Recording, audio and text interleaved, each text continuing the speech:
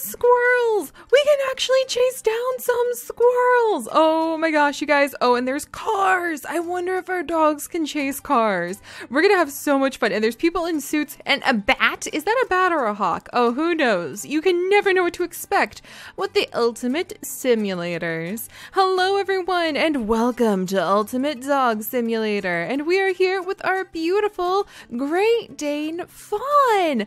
Look at her, isn't she lovely? Look, she's like a hunting dog. She's like, I'm gonna get it, I am ready, I am gonna point at things, I am gonna tackle them, I am gonna chase all the squirrels, I'm gonna chase all the people. This is awesome. But so many of you guys love the gluten-free games, and I know you have been waiting to have some of those awesome animal simulators. Oh my goodness, talk about a mouthful. Back inside of our Pixel Biology adventures, and so here we are with the newest of the gluten-free games, those awesome app games you can find on the Android Google Play Store or the Apple Store if you are in the mood to play a pretty easy, pretty interesting little app game that has to do with animals. And it is available now, and a lot of you guys have been requesting it, and because you loved Ultimate Jungle Simulator, Ultimate Cat Simulator, Ultimate Forest Simulator, and so many of the Ultimate Simulators so much, I thought we would dive into some adventures with Fawn, our Great Dane. And she is not the only kind of dog that you can have in the Ultimate Dog Simulator either. Dun dun dun! Just like every single Ultimate Simulator, you can actually specifically train up the individual dogs. You build up their vitality, their strength, their dexterity, and their intelligence. You can give them different buff points, and this kind of made me laugh because I know it says hiss and meow right now. I think that's left over from Ultimate Cat Simulator, so don't worry, I'm sure it means growl and bark, but you can get little buffs so that they can do special things when you are chasing down the prey that you want to eat, or chasing away some of the creatures that you need to defeat. And I hear there's even a dog catcher somewhere in the world that you have to run from, which sounds pretty awesome. You've got special skills. We can locate the nearest enemies, channel the quick healing, gain temporary speed boost, just like all of the Ultimate Simulators. Or the thing I know you guys are really here for, you can turn yourselves into different kinds of dogs. Woo! And you can get different skins. You can get different appearances for each dog, and even change the color of your dogs in case you're feeling a little bit of that early Sims 4 cats and dog magic and you want to have a blue Great Dane. You could go for a blue Great Dane. In fact, I'm gonna go ahead. Can I see? Oh, look at that. Fawn, you're so pretty. Oh my gosh, I made her blue. You can make her blue or green, or just leave her normal colors if you want to leave her normal colors. And you can change yourselves into different types of dogs, like the German Shepherd, which is currently locked at the moment. I think you have to like unlock it and then you can become a German Shepherd, but it would be really fun to be a stray German Shepherd dog. You can become a cute little beagle. Look at that. Oh my gosh, I definitely want to be a little baby beagle. You can be Dalmatians, Mastiffs, Bull Terriers, Sheepdogs, Rottweilers, Labradors, and a French Bulldog. You unlock all of these dogs by reaching higher levels, and then you can become that dog, like species, I suppose you could say. That dog breed. There we go. You can become that dog breed, and once you unlock higher levels, you get new slots so that you can build up your very own stray dog pack. And that is our goal this time around. That is what we are going to be trying to do, is keeping the stray dog Fawn, whose family moved away and left her behind, alive and well. And we are going to be trying to make it so that she can have lots of members in her dog pack. I hope you guys will provide lots of names and doggy stories down in the comments below so that we can know what to name Fawn's new family members that we will be adding in as we discover different kinds of dogs in the world, and what we could possibly name her puppies, because Fawn will eventually be able to even have new puppies, not just become a new type of dog, but she may be able to have puppies, which would be really cool. Also, can I dig this up? Oh, cool.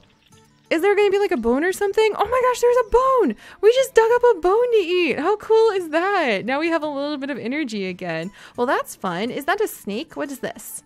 And I think as a stray dog, city living is pretty rough.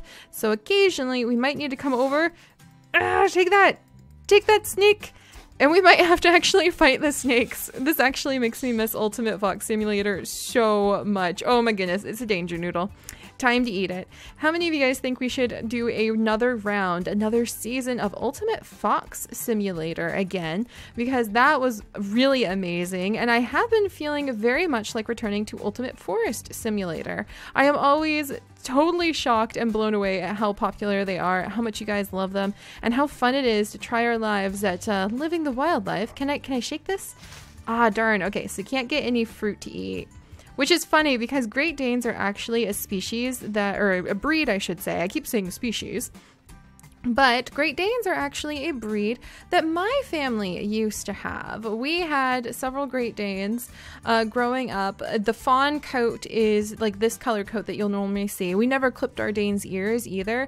They have the cutest ears. I always get so sad when I see Great Danes with clipped ears. We're looking for water right now, by the way, because they have the cutest, floppiest ears and the biggest little funky eyebrows, and they're just so expressive. Their ears are like half of their expression.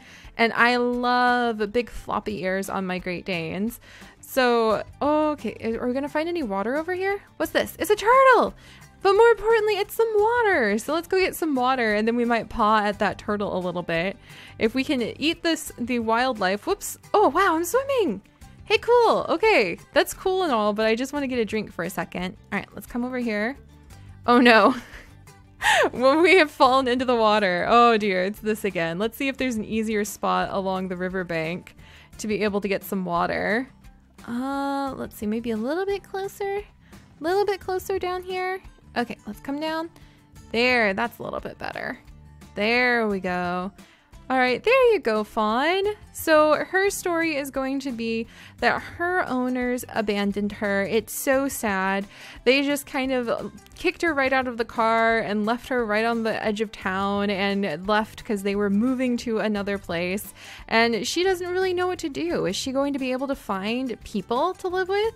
Can she find like people that could give her a new home? Is she going to have to attack danger noodles and look for food like a wild dog, a wild stray dog? Or will she be able to move into town? Ooh, a duck! You're not exactly a hunting Labrador, but let's have her go after that duck really quickly. Come on, Miss Quack Quack. I'm very sorry. Fawn's a very hungry, very big dog, and having owned many Great Danes. Yes, all right, and we leveled up. But having owned many Great Danes, I can promise you they do eat quite a bit. It's kind of funny because Great Danes actually have to eat in a special bowl that's the same height as their head. If they eat at the wrong angle, like if they eat food on the ground, they can actually flip their stomachs. Great Dane ownership is very complicated. All right, we don't have any points to be able to upgrade any of her skills just yet, so it doesn't look like she has gained anything to be able to improve her dogginess. But we have made our way into a small town. So let's take a moment to peek at the map, you guys. It looks like there is a big town section right down here with 3 possible dens. Those little circles with the question marks that you see are 3 places that we could have dens down here in town. And I guess you would call them houses. We could call them dens as a dog. That's a good question, actually. Like, what would we call them if they're a home for our dog? Looks like there's one in the wild up here. Oh, wow. There's a big giant mountain and there's some snow up there. So if we wanted to live up in the snow, that's an option. But being a Great Dane, we don't have a lot of fur. We get cold pretty easy. So I get the feeling that our lovely fawn here would be quite happy with trying to find maybe a new home, maybe eating squirrels in the backyard. The Ultimate Simulator games definitely are a little bit rougher around the edges if you're trying not to like kill things, because you usually have to. And I usually say if we end up, oh, there's fireflies at night.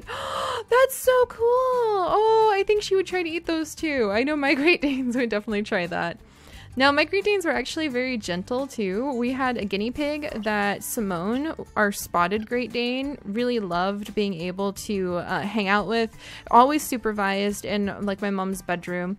But she would lick the guinea pig from head to toe, and Robert thought that was amazing. We were really worried it would upset him, but Robert, our guinea pig, actually really loved Simone, and so she would lay down on the bed and he would just run up and down her back chuckling and kicking his little back legs like guinea pigs pigs do when they're happy. It was so adorable. So dogs are definitely a lot more gentle-hearted than what you might see in Ultimate Dog Simulator. However, it is a rough life when you don't have an owner of your own to take care of you.